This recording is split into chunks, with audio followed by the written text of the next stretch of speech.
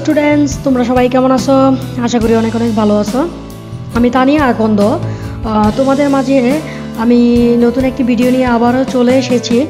আজকে আমরা আলোচনা করব এসএসসি অ্যাকাউন্টিংয়ের দ্বিতীয় অধ্যায় লেনদেন আর সৃজনশীল থাকবে 4 নাম্বারটা। ঠিক আছে, 4 নাম্বার সৃজনশীলের যে সমাধান, সে অনুশীলনীর সৃজনশীলটা সেটা আমি তোমাদেরকে বুঝিয়ে দিব। তবে শুরু করার আগে আমি একটি কথা বলি, তোমরা যারা এখনও আমার চ্যানেলটাকে সাবস্ক্রাইব করো নাই তারা অবশ্যই সাবস্ক্রাইব করে রাখো এবং এই ভিডিওটাকে শেয়ার করো। তোমার যদি কাজে নাও আসে, কারো না কারো এই ভিডিওটা অবশ্যই প্রয়োজন বা কাজে আসবে। এই কারণে তোমরা একটু কষ্ট করে অন্য কারোর জন্য হলেও ভিডিওটাকে শেয়ার করে দিবে। তো চলো শুরু করা যাক। 4 নাম্বার অঙ্কটা অফ সেলিম ট্রেডার্স ফেব্রুয়ারি, কেমনটা লাগে এই নামটা দিয়ে অঙ্কটা দিল, তারা আমার নামটাই দিয়ে দিত। আচ্ছা, সেলিম ট্রেডার্স ফেব্রুয়ারি 2014 এ মানে জয়া ট্রেডার্সের নিকট নিম্নোক্ত পণ্যগুলো বিক্রি করেন। আচ্ছা, দেখি তারা কি করলো। 1 তারিখে নগদে মানে জয়া ট্রেডার্সের কাছে তারা নগদে বিক্রি করে দিল কত, 55 টাকা করে 115 কেজি চিনি তারা বিক্রি করে দিল। কার কাছে? জয়া ট্রেডার্সের কাছে। তারপর 7 তারিখে বলছে 52 টাকা দরে 56 কেজি চিনি। ওকে, তারপরে 110 টাকা দরে 35 কেজি মসুরের ডাল তারা বিক্রি করে দিল। সেলিম ট্রেডার্স মোট বিক্রয়ের উপরে 12% কারবারি বাট্টা মঞ্জুর করেন।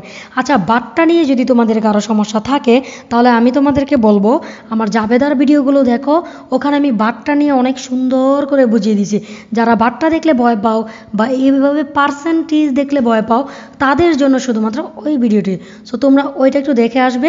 আর এই চ্যানেল না মানে এই অধ্যায় মানে দ্বিতীয় অধ্যায়ের প্রথম থেকে ভিডিওগুলো তোমরা একটু ধারাবাহিকভাবে দেখার চেষ্টা করো, তাহলে তোমাদের মানে বুঝতে একটু বেশি সুবিধা হবে। সো চলো ক নাম্বারে কি বলছে দেখি।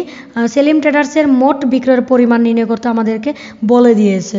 তো মোট বিক্রয়, আচ্ছা এই যে কি 1, 2, 3টা এন্ট্রি দ্বারা আমরা বিক্রি করছি, কিন্তু একটু দেখো এত টাকা ধরে এত কেজি চিনি, এত কেজি মসুরির ডাল আমরা কি করছি, বিক্রি করে দিয়েছি। আচ্ছা, এখন বলছে সেলিম ট্রেডার্সের মোট বিক্রয়ের পরিমাণ নির্ণয় করো। দেখো 1 তারিখে কি বলছে। আচ্ছা, এখানে মনে হয় আরেকটা, এই তো বাকি অংশটুকু আমি খুঁজতেছিলাম, নিচে চলে গিয়েছে আনফরচুনেটলি। আচ্ছা, কিছু তো করার নাই, এখন চলে গিয়েছে, এটা অপোজিট পেজে ছিল। তো চলো দেখি কি আছে। 1 তারিখে কি বলছে, নগদে 55 টাকা, তো 55 টাকা কেজি, তো 1 কেজির দাম 55 টাকা, 115 কেজি, তাহলে 55 গুণ 115, এটা রেজাল্ট আসে এত। আবার 52 গুণ 56, এটার রেজাল্ট আসে এত, কারণ 52 টাকা ধরে 56 কেজি, আর 110 টাকা ধরে 35 কেজি, তাহলে 110 গুণ 35, রেজাল্ট আসে এইটা। ঠিক আছে, এখন এই 3টা অ্যামাউন্ট যোগ করো, 6325, তারপর 2912, তারপর 3850, এই টাকাগুলো যোগ করার পরে 13087 টাকা আসে। এখন কিন্তু এখানে বলছে এই লোকটা সম্পূর্ণ বিক্রয়ের ওপরে 12% কারবারি বাট্টা মঞ্জুর করে দিল। তার মানে বাদ কারবারি বাট্টা, সেটা কি এই 13087 টাকার উপরে। তোমরা ক্যালকুলেটারে লিখবা কি, যে এখানে আমার একটা ক্যালকুলেটার আছে, তোমাদেরকে আমি ওয়ান্ট টু শো ইউ, আমি তোমাদেরকে দেখাই দিই। এখানে টাকাটা কত দেখো তো, 13080, যে 13087, এই টাকার উপরে কি বলছে, 13000 টাকার উপরে কি বলছে বলো তো, 12%। তাহলে দেখো এই যে এভাবে বের করতে হয় বাট্টার টাকাটা, এভাবে 13087 টাকার উপরে ইনটু, মানে আমি গুণ দিলাম কত, তারপরে 12, তারপরে পার্সেন্টেজে ক্লিক করার পরে রেজাল্ট চলে আসবে কত, 1570 দশমিক সামথিং। সো আমরা সামথিংটাকে বাদ দিয়ে দিই, 1570 টাকা বাট্টা চলে আসছে। এই 1570 টাকা আমরা দিলাম। তবে আরেকটু দেখাইতে চাই। দেখো এই 13,087 টাকা থেকে আমরা বিয়োগ দিয়ে দিব 1570 টাকা, এই যে 1570 টাকা, এটা যদি বিয়োগ দিয়ে দেই তাহলে যে 11,517 টাকা চলে আসে।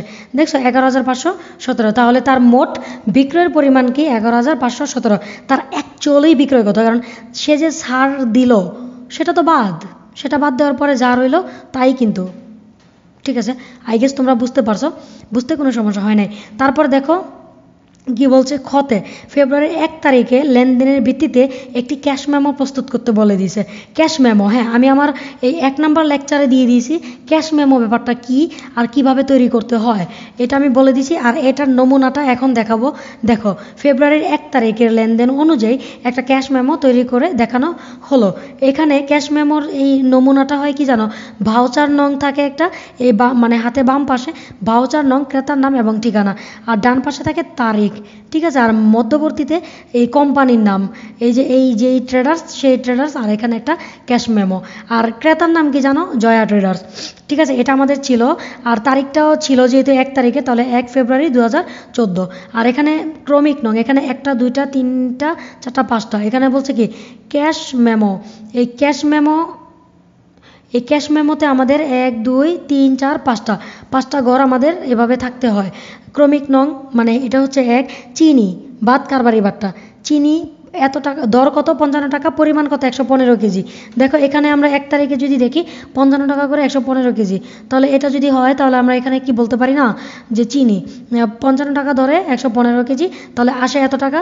এটার উপরে বাট্টা দাও, বাট্টা বাদ দিলে পরে কত, এটার উপরে আমি একটু বাট্টা তো তোমাদেরকে বের করে দেখাই দিই। এই যে 6300 কত 25 টাকা, দেখো 6325 টাকা, এই 6325 ইন্টু কত 12, এই পার্সেন্টে ক্লিক করার পরে দেখো সাথে সাথে 759 টাকা। এটা যদি আমরা বাদ দিয়ে দিই তাহলে দেখো রেজাল্ট কত, রেজাল্ট আসে কত 6425, সরি 300। আমি মাঝে মধ্যে একটু উল্টাপাল্টা বলে দিই, কিন্তু আমি লিখে তো রাখছি সঠিকটা, তাই না? এটাই তোমরা একটু দেখবা। 759 বাদ দিলে থাকে 5566 টাকা, দেখছো? এইটা হচ্ছে আমার মোট পরিমাণ। এখন আমরা টাকা বা কথায় লিখে দিব 5566 টাকা মাত্র। আর ক্রেতার স্বাক্ষর এখানে দিয়ে দিবা, আমার স্বাক্ষরটা দিয়ে দিও, হ্যাঁ। আর বিক্রেতার স্বাক্ষর এখানে তোমরা স্বাক্ষরটা দিয়ে দিবা। তারপরে এটা এখানে কি চাইছে দেখো তো, চালান প্রস্তুত করতে বলে দিয়েছে আমাদের 15 তারিখের। আর চালান কখন প্রস্তুত করে, ক্যাশ মেমোটা কি সেটা তোমরা একটু কষ্ট করে দেখে নিও বাবা, ঠিক আছে? তোমরা একটু কেন কি তৈরি করতে হয় সেটা ক্যাশ মেমোতে তো তৈরি করে শুধু নগদে বিক্রয় বা নগদে বিক্রয়ের পরিমাণটা ক্যাশ মেমোতে এভাবে তুলে দেয়। তো এভাবে এখানে তো বলে দিয়েছে, তোমরা একটু ওই প্রথম লেকচারটা দেখে আসো, হ্যাঁ কেমন? তোমরা প্রথম লেকচারটা একটু কষ্ট করে দেখে আসো। তারপর দেখো নেক্সট 15 তারিখের লেনদেন হতে চালান প্রস্তুত করে দাও। এই যে চালানের ঘরটা তোমরা একটু অ্যাজ ইউ নো, তুমি যেহেতু জানো তোমাদের বইয়েও দেওয়া আছে চালান, এভাবে করে তোমরা দিয়ে দিবা। এই যে মসুরের ডাল, এই যে পরিমাণটা এভাবে বাট্টাটা বাদ এভাবে দিয়ে দিবা। বিক্রয়ের শর্ত কি, মোট মূল্যের উপর 12% বাট্টা আর ভুল ত্রুটি সংশোধন যোগ্য, এটা লিখে দিবা। এভাবে করে তোমরা এখানেও 3টা এখানে একটা সেম এস ওইটা ওই প্রথমটার মতোই ছিল। তার গ নাম্বারটা তোমরা আশা করি পেরে যাবা। বিক্রেতার স্বাক্ষর, এখানেও বিক্রেতার স্বাক্ষর, এখানেও ছিল কি বিক্রেতার স্বাক্ষর। এটা আমি এভাবে করে আর দেখাচ্ছি না, আশা করি তোমরা বুঝতে পেরেছো। তো আমি তোমাদেরকে যাবার আগে একটা কথাই বলি, তোমরা আমার চ্যানেলটাকে অবশ্যই কাইন্ডলি শেয়ার করো, কারণ তোমাদের যদি ভিডিওটা নাও প্রয়োজন হয় তাহলে এমনও হতে পারে অনেকের এই ভিডিওটা খুবই দরকার কিন্তু সে খুঁজে পাচ্ছে না। তোমরা শেয়ারের মাধ্যমে হয়তোবা তাদের একটু উপকার হবে। তো সুস্থ থেকো, ভালো থেকো, আল্লাহ হাফেজ।